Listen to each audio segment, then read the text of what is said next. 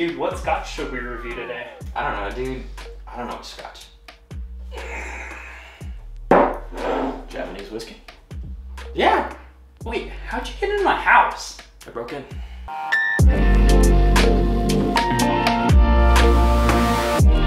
Welcome back to Tipsy Whiskey Shenanigans. I'm Steven. I'm Alec. And I'm Will. And today we review Nikka Coffey Grain Japanese whiskey. So, this is a Japanese whiskey coming from Nikka. It is their coffee grain whiskey, and it comes out at 45% and $70. Interesting fact, the coffee in the name doesn't actually come from coffee at all. It This is is spelled the still C-O-F-F-E-Y. whatever, not even spelling. I'm spelling. I thought it had coffee related into the flavor. I did and too that's why until it I was saw called spelling. it, but it's because of the still that it's made off of. So interesting fact, let's go ahead and get on the nose. We'll let you know what we think about it. It's got a little florally bit to it, but also like some good cherries in there. Yep. Getting strawberries, Oh yeah, actually no, strawberry cherry. A watermelon. little bit of both. I Definitely get watermelon, I get cherry. Yeah. Cherry all the way. I always get cherry when I drink this. Cherry or pine? I don't know about pine. Ooh. You saw that? Yeah, I've Actually, never yeah, thought a about little pine, bit. but as soon as you said Yeah. pine, my brain was like, unlocked another level. Pine. Yeah. Level up. Well, that's what I like about this. Like the more you drink it, the more. You get all the flavors. Yeah, it's one of those things. I haven't had this in a while, but when I first got home, it was like all this and a few other whiskeys were like all I drank. And the more that you drink it, the more information, the more Yeah, the more the aroma smell, reveals yeah. itself. Exactly. Yeah, it's a very, very sweet, simple, kind of like sweet, light, sweet and fruity, light flavor profile. It's definitely light, and what's cool about this, the thing I like about it, there's not one palate that's gonna overpower everything. So the thing I don't like about some bourbons or whiskeys or scotches is that you'll have one flavor profile that just overdoes every other profile. This one is you can kind of taste everything. Yeah, Smell blends well. everything. Yeah, it does. Has a very good collection. And this is good to drink straight. It's good for mixers. I've never really done it for mixers because We don't do mixers here. Thank you. Yeah, we don't do that. We don't do mixers. We drink You- everything straight. You can. Yeah. That's So- what I'm saying. Another note, graham crackers. Graham Really? crackers. Like Teddy Grahams?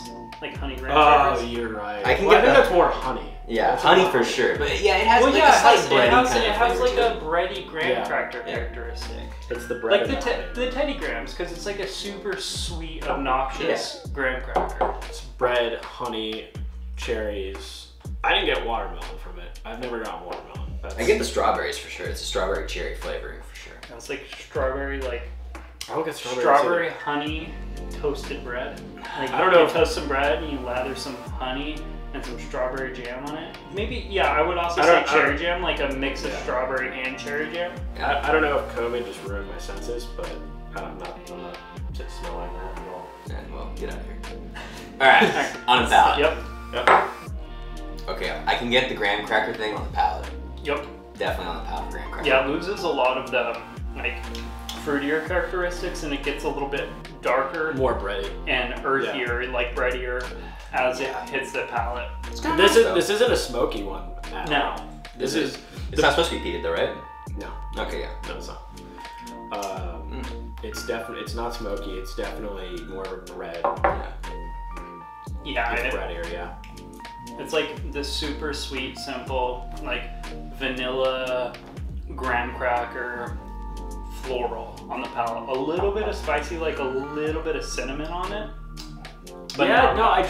can see that a little definitely taste the cinnamon. It's just one of those things that gets lost in all the other. Right. But it's there. It's You there gotta when hunt for it. well, it's there when you're tasting it. It's not there when you're smelling it. Like Yeah. you have a completely different palate See, when you're smelling. I really like whiskeys that have that ability though, where they can be totally different from nose to palate. That's one of my favorite things. Yeah, because it catches you off guard a little bit. Exactly. I lost Yeah. the fruits though. The only Mhm. thing on this is like a white cherry. Like a subdued white cherry is on I don't know if I can even get that, because there really isn't any more of the fruitiness. Well, there. I'm hunting for some fruits. I know you're hungry, man. You're always hungry. Not bad though. I'd say finish is moderate. For 45%, I'm pretty impressed with the finish because typically anything under 50, I don't get a really good. Yeah. There's not a lot of burn to this either. No. That's. But yeah, it's nice how this actually has more flavor towards the end than the beginning, I think. Yeah, the finish, it just like, it nosedives into the super bready graham cracker characteristic. Maybe a little bit of brown sugar about mid palate on. A little. But it's not super sweet. It's like just like Yeah, a little dusting of brown sugar on top of like a graham cracker or something like that. I can see that. It's definitely not a dessert whiskey or anything. No, it's not super desserty. It's on the nose it's super floral, fruity. Palate, it just turns very like bready graham cracker characteristics. A little bit of spices. Viscosity is lackluster. Yeah, I mean, it's not viscous, Yeah, but I mean, it had light kind of, feelings off of the nose and on the palate. I'm not surprised, but it's not a bad thing either. So, that being said, obviously we know Japanese whiskey, it's this weird market of the demand far more than Scotch or bourbon or any other American whiskey. That's mostly just based on supply. Yeah. The supply doesn't quite meet the demand, so price points are a little bit higher. This is true.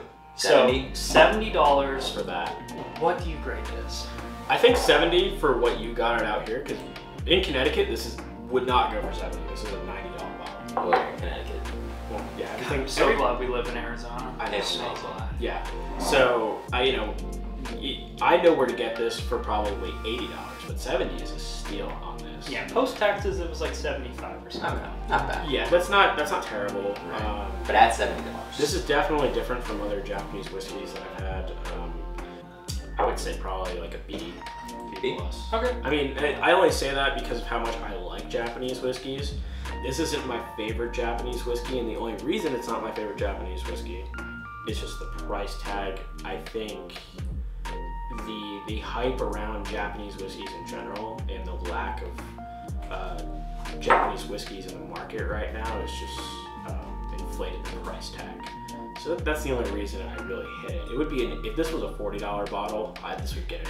There's so many bottles out there that if they were just dropped 10, 20 bucks, they'd jump a ladder. Yeah. It's crazy. This is one of those where I think the flavor profile for me is twice the actual price point I want to pay for it. Yeah. But I like darker, richer flavors. I like more proof, and that's kind of where I live. So when I'm spending $70, I kind of expect peat smoke or some really like some higher proof, flavoring. some robust, some crazy flavorings.